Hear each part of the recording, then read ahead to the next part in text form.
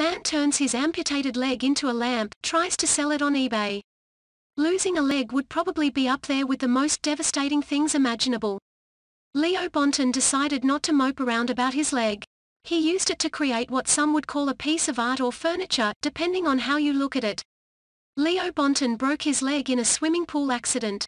However, the injury became so infected that it left the doctors no other choice other than to amputate it.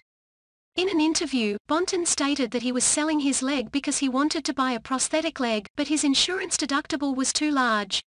So he took matters into his own hands. He was really hoping an eccentric billionaire would purchase it, but had no such luck. CNN did an interview with Bonten and he stated that he came in contact with a pathologist by the name of Frank van der Goot.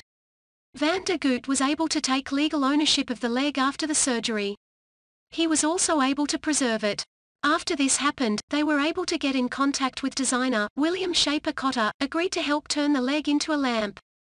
Bonten had the leg lamp listed on eBay for a little over $125,000, £78,000, but he was forced to remove it because eBay does not allow the sale of human body parts. I hope his leg eventually finds a forever home, or maybe it's best if it stays put with Bonten. If you like the video, kindly like, comment, share and subscribe.